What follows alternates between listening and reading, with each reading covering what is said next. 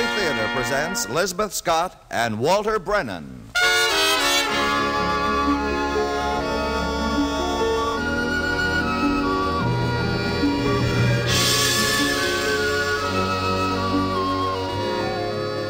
From Hollywood, the Mutual Network, in cooperation with Family Theater, presents Mail Order Mrs., starring Walter Brennan. To introduce the drama, here is your hostess, Elizabeth Scott.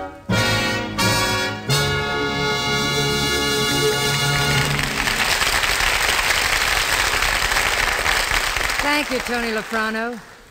Family Theater's only purpose is to bring to everyone's attention a practice that must become an important part of our lives. If we're to win peace for ourselves, peace for our families, and peace for the world.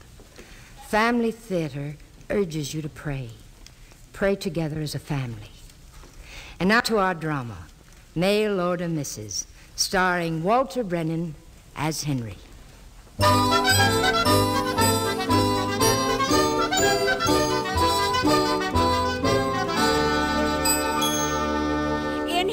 Bring the coffee cups in here, Jeff. Yes, dear. Just set them on the sideboard there. Bless that brother of yours has changed a lot. I bet all this china ain't gonna get much attention. You and Henry can drink as much cold beer as you want. The coffee's for me and Wilma. Marie? Yes, Wilma? I can't find the cupcakes. Are you sure they're in the pantry? Up on the second shelf under the oil paper. Oh, yes, I see them. Wilma sure looks pretty tonight. Doesn't she, though? Will you hand me that potato salad, Jeff? Oh, here. Yeah, I must say you two girls got the trap pretty well baited. Well, I don't know what you're talking about. You know good and well what I'm talking about. Henry, your poor, unsuspecting brother who thinks he's coming back to Coltonville to live out his days in peace and quiet. Now, Henry is a very unhappy man. He's been living alone now for better than 5 years. Yeah, and if there's anything that brings blood to the eye of an unattached female, it's a contented widow. Oh, lower your voice. Do you want Wilma to hear you? She won't hear nothing she don't already know. Well, you seem to forget, Jefferson Gale, that Henry was courting Wilma before you and I were married better than 20 years ago. Well, if she's muffed her chance to get him then, I say he ought to be declared off limits. And I'm saying, if I know Henry, he doesn't want to be left alone. He's lonesome. Why do you think he sold his plumbing business in Hartford and decided to come back here? Well, probably to try to get rid of some Eastern female who had designs on him. Oh. Little does he know. Wilma is not a designing female. If you must know, she doesn't like the idea of seeing Henry his first night home one single bit. Mm-hmm. I guess that's why she spent the whole afternoon down to the beauty parlor having herself messed up real bad,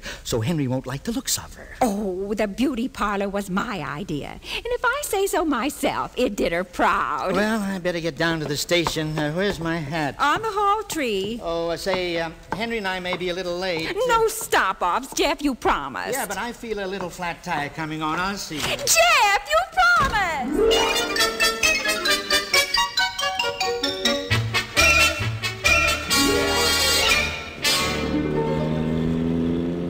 You know, by golly, it does feel good to be home, Jeff. Enjoy it while you can, Henry. Enjoy it while you can. Enjoy it while I can? What do you mean? Oh, nothing. Not a thing in the world. Is anything wrong at the house? Is Marie sick or something? Oh, no. Marie's fit as a fiddle. In fact, sometimes I think she's got too much energy.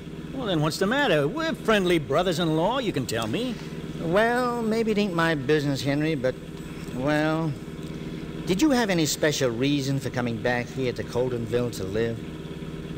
Yes, Jeff, I don't mind admitting it. I want to get married again. You what? Jeff, look out! Look out! Henry, don't play jokes on me like that while I'm driving. Why, I'd like to stop my heart beating. I'm not joking. Hang on! Jeff, what's the matter with you? Why, I just can't seem to believe it. You can't believe I want to get married again? What's so strange about it? But, Henry, you've been married once. Don't you remember what it's like? I certainly do. 15 of the happiest years of my life. I didn't even appreciate how happy I was at the time. I've gone 5 years without that kind of companionship, and I'm not going any longer. Well, suit yourself, Henry. Got anyone in mind? I have. You remember a girl I used to go around with by the name of Wilma Phillips? Oh, no, this is too much. Well, what's the matter now? Wilma Phillips is sitting in our parlor this very minute just waiting for you to poke your unsuspecting nose through the door. Are you serious? Yes, I tell you, Marie's fixing to marry you off to Wilma. She figures you got away from her once 20 years ago, but this time... I didn't get away. It was Wilma that kept holding back all the time. And if Wilma's finally agreeable, after all these years, well, so am I.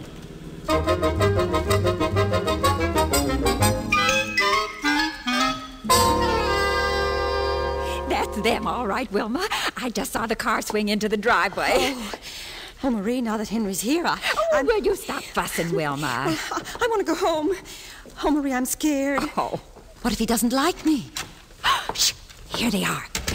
Now you look pretty and stop blinking at everything, Wilma. Girls, here he is. Oh, Henry. Oh, Hank, if you aren't something to see. Well, how are you, sis? Oh, I'm fine, just fine.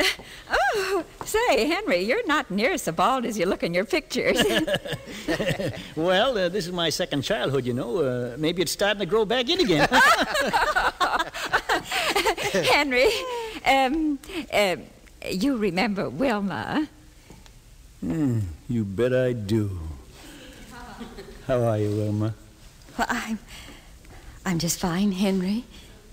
And you? Oh, I'm fine. Just fine. That's what I call getting off to a good start. Now, who's ready for a cold bottle of beer? Oh, can't you ever get your mind out of the refrigerator? Well, it's a long, hot drive out here from downtown. Yeah, something cool would taste good, Jeff. How about you, Wilma? Oh, not just yet, Henry, thank you. Well, that's two anyhow. Wife? No. Come on out in the kitchen with me. I just remembered a good story. Oh, I've heard your Well, story. you ain't heard this one. Come on. Oh, if you aren't the most unsubtle, heavy-handed man I ever saw, Jefferson. Simmer down, simmer down. I'll make you a nice peanut butter sandwich. You know, I guess Jeff must think that, that I wanted to talk to you alone. Yes. Well, he's right, Wilma.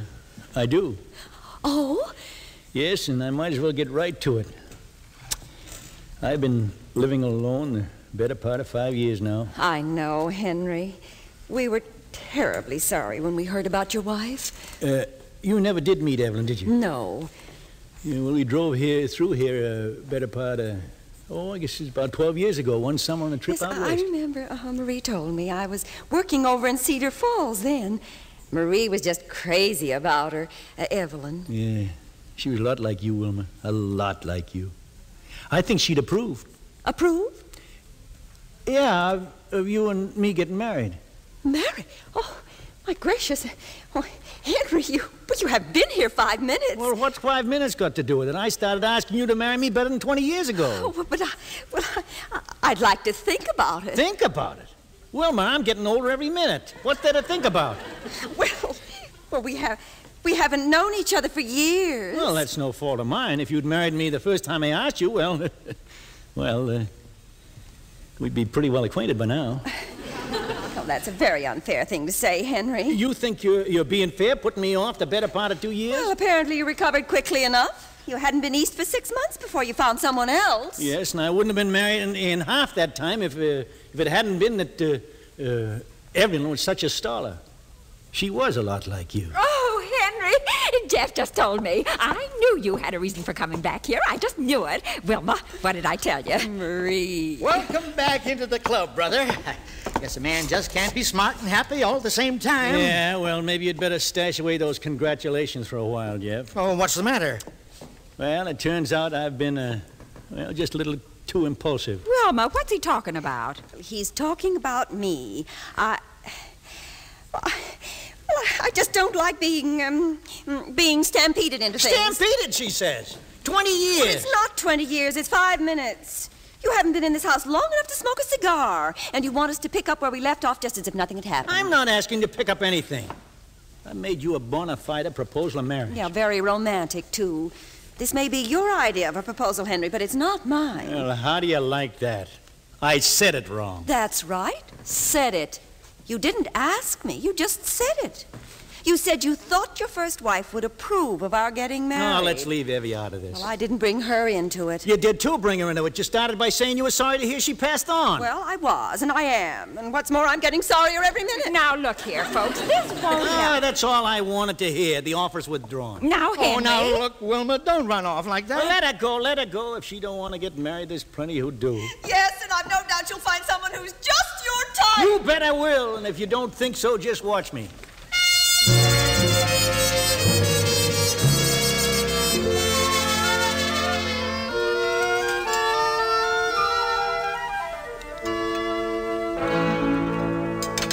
Eat your breakfast, Jeff. It's getting late. I was just noticing. There's nothing in the world stares back at you like 2 fried eggs on a blue willow plate. Oh, you better cut 'em up before you're hypnotized. I'll do it. By the way, ain't Henry down yet? Yes, down and out. He wanted to get over to the post office early. Say, what is that brother of yours up to? He got more mail in the last week than Santa Claus could handle. Well, he hasn't told me, and I haven't asked him. Wilma's cold any better? She hasn't got a cold. She's broken-hearted, and all I got to say is that... Shh. Henry's back. Oh. Good morning, Jeff. Marie. Morning. Beautiful morning. Morning, Henry. How about some eggs? Yeah, thanks, Jeff. I will. Good grief, Henry. Did you get all those letters down at the post office just now? Yep. You please pass the pepper, Jeff. Oh, yes. Here, there you are. Thanks. Were they all for you? Mm-hmm. Those letters all for you. Yeah. Most of it forwarded from Hartford. Henry? No. Oh. All right. You're burning with curiosity, so I'll tell you. These letters are all responses to an advertisement I ran in the Chicago paper last Sunday. An advertisement? For what? For a wife. A wife? You advertised in the newspapers for a wife? Well, I'll be dogged. Why, it's nothing to laugh about. What's wrong with advertising for a wife in the papers? People do it for everything else, to sell houses, buy used cars, get in touch with lost relatives. But you don't buy and sell wives. No, but you got to get in touch with them. And an ad in the newspaper shows you mean business. Oh. Look at some of these letters here, Marie. Don't tell me advertising doesn't get results. Oh, it's the most scandalous thing I ever heard Here, listen to of. this one. Dear Mr. X, I didn't give my name. I am 5 feet 5 and weigh 132 pounds.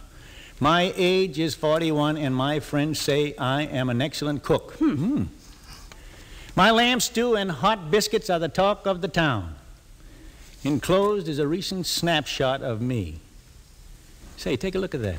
Here, let me look. She looks like a pretty well-kept 41 to me. Let me see that. 50 if she's a day. Ah, that's not the best one. Not by a long shot. Look at this picture I got yesterday. All the way from Boston. Jumping Jehoshaphat. That's a blonde. And just 35. Prime of life. Prime of life. Oh, why, you two old goats. That girl's much too young. She ought to be ashamed of herself. Marie, I better tell you right now that I've telegraphed her an invitation to come out here and visit me. That blonde? Miss Adele Fitzgibbons. I won't have her in this house. Well, I didn't expect you to. I've reserved her a room for tomorrow night down at Morris, and if Miss Fitzgibbons and I find ourselves mutually agreeable, well, we'll take the plunge. Otherwise, I'll keep right on looking.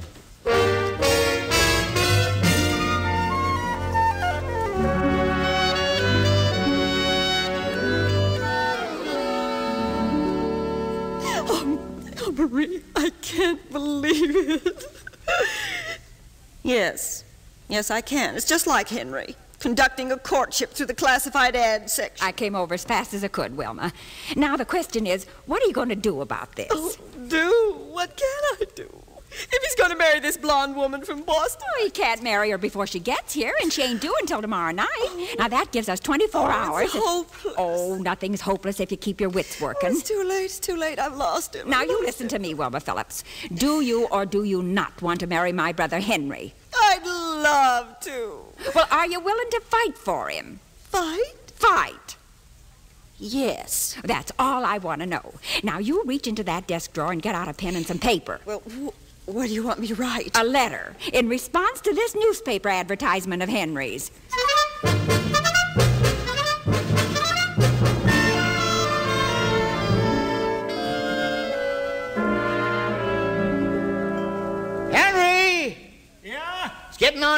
Bertie, if we're going to be on time for that train, we'll have to shake a leg. Be right down. Just putting on my necktie. Mm-hmm. What are you looking so chipper about, dear? Oh, nothing. I was just thinking, Henry's going to have his hands full at that train station if they both show up at once. Both? Oh, you mean that mystery woman he got the letter from this morning? Mm-hmm. She won't be on that train. You wait and see. Why, he wired her in Chicago to come down, didn't he? Yeah, but from the way her letter's read, I don't think she'll stack up as good against Adele. Oh, now it's Adele. She's going to be one of the family, isn't she? Now, don't be too sure. Don't be too sure. Well, unless the Chicago entry is a real dish, I don't give her much chance. You don't, hey? You may be in for a surprise. Surprise? Listen, dearie, if I'd known 20 years ago you could get results like this through the mail order... Well, I'm all set, folks. How do I look? I can hardly hear what you're saying over the sound of that necktie. Oh, you think it's too loud? Oh, it ain't anything of the kind, Henry. Them hand-painted ones are supposed to be lively. Well, I wired that Chicago woman I'd be wearing this kind of a tie at the station. Oh. So she'll recognize me in case she's on the train tonight. What's she going to be wearing, a Japanese lantern? No, I told her a carnation. You know, it didn't occur to me until after I sent the telegram that she and Adele might be on the same train. Yeah, there's only one that comes through here to Coltonville on Saturdays, you know. If you wasn't in such a big rush to marry yourself off, you wouldn't be in this fix. Well, it's too late to do anything about it now, but cross my fingers. Gosh, look at the time. Say, that train's due in 5 minutes. Come on, folks, let's go.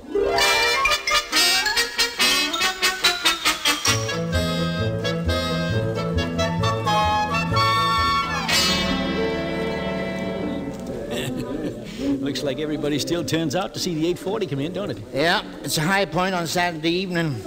Folks got to doing it for entertainment during the Depression, just never broke the habit. Oh, here comes the train. Well, Henry, won't be long now. Henry. Yep. Have you got any idea who this woman who wrote you from Chicago might be? Well, she didn't say too much in the letter, Marie, except that she's originally came from downstate here and would like a chance to move back. Oh. You're keeping an open mind about her, aren't you? Well, I'm trying to, but I must admit a certain partiality to Misfit Gibbon. Now, you remember, Henry, beauty's only skin deep. Here she comes, Henry. Well, we better get down the other end of the platform, folks. Hey, wait for me! Wait for me! You see any sign of Adele, Jeff? No. There's a whole slew of people getting off the other end of the car, but... Henry, look. Isn't that woman coming down the stairs there wearing a carnation? Well, I'll be dogged. Why, it sure enough looks that way. Say, she looks familiar. She ought to. Why, it's Wilma. Wilma! I saw your ad in the paper, Henry. Oh, my gosh. I tried to find a white carnation, but all the ones they had were yellow. Oh, shucks, you didn't have to go to all that trouble. If you still want me to marry you, Henry, I'd be proud and honored to... Wilma, there's nothing in the world I want more. Oh, what did I tell you, girl? What did I tell you? Oh, Henry, I've been so foolish and proud. Henry, look. There she is. Oh, my gosh, Adele. Jeff, you get that woman right back on the train now. Go ahead, Jeff. I'll climb aboard and explain things to her in a minute. All right, I'll try to stall her. Well, who's Adele? She's just some woman who wrote me a letter. She doesn't mean a thing to me. But Henry... I tell you, she doesn't mean that to me. Oh, the poor dear. She's one of the women who answered your ad, isn't she? Well, yeah, I invited her to come down here and... Of course, I understand. Go to her, Henry. I can imagine how she must feel. Okay, I'll be back in a couple of minutes. And get that husband of mine off the train before it starts up again. I will. Hurry back, Henry. Excuse me, please. I just want to climb aboard for a minute. Jeff. Oh, Jeff. Calm down, Henry. Did you explain to her what happened? Sure. How'd she take it? Just dandy. She said $200 is more than she can make in a whole week acting in television.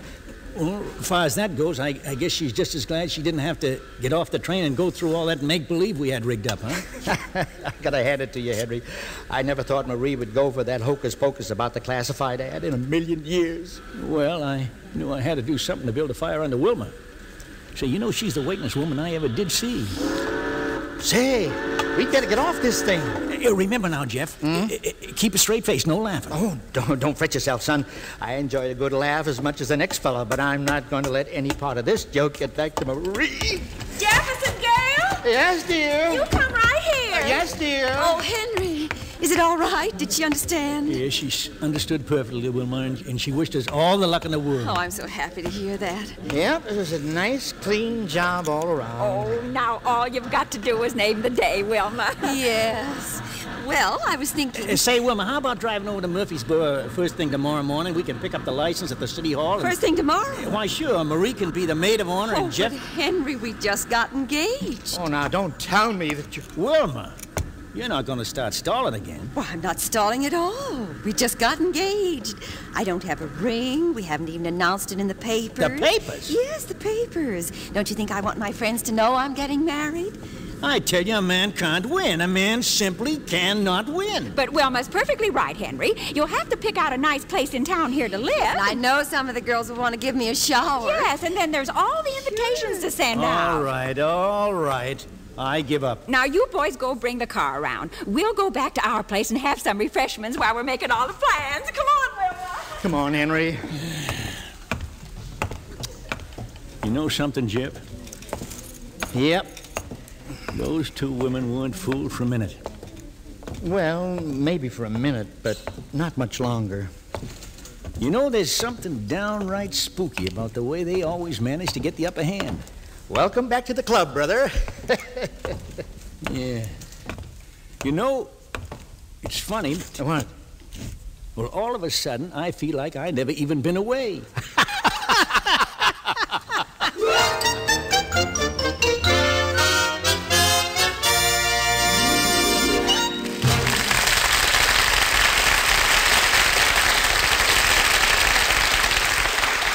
This is Elizabeth Scott again. You know, there's an old saying we've all heard. John Donne said it a long time ago. No man is an island unto himself. Or to put it another way, no one can live in a vacuum. We depend on one another. Much as we strive for independence and even pride ourselves in it, it only takes a little sorrow, a little pain, a little poverty, a little fear, to make us realize how much we need the help of others. And if we depend on our neighbor for support, how much more should we look to our Maker, on whom all of us depend? We need God's help every minute of the day. And if we're wise, we'll acknowledge that need by praying to Him daily with our families. We won't wait for sickness or sorrow, but we'll make family prayer a normal, natural part of our daily lives, because we know and believe that the family that prays together stays together. More things are wrought by prayer than this world dreams of.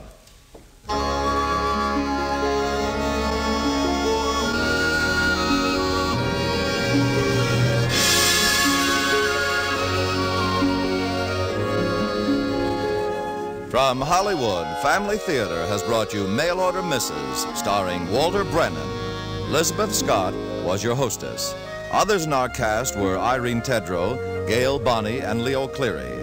The script was written by John T. Kelly, with music composed and conducted by Harry Zimmerman, and was directed for Family Theater by Joseph F. Mansfield.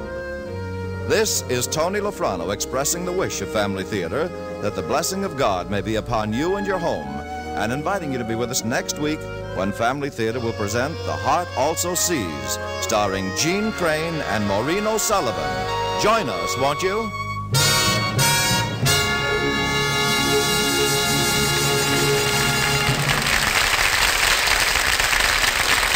Family Theater is broadcast throughout the world and originates in the Hollywood studios of the world's largest network.